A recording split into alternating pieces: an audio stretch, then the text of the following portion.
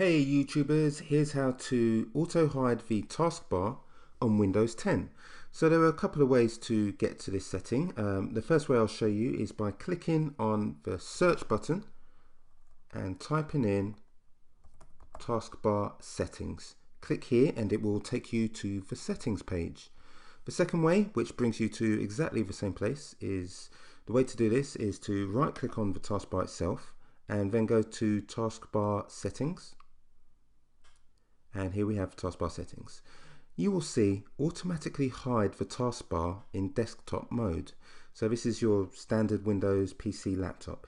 There's also a second option, which is automatically hide the taskbar in tablet mode. So this is perhaps if you have a Surface Pro or your device, you may just want to use it in tablet mode.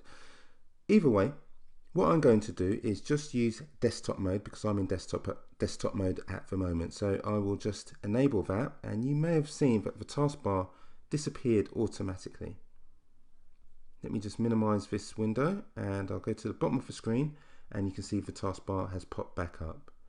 Quite simple. Now if you want to reverse it, you simply right click your taskbar, go back to taskbar settings and turn off automatically hide the taskbar in desktop mode.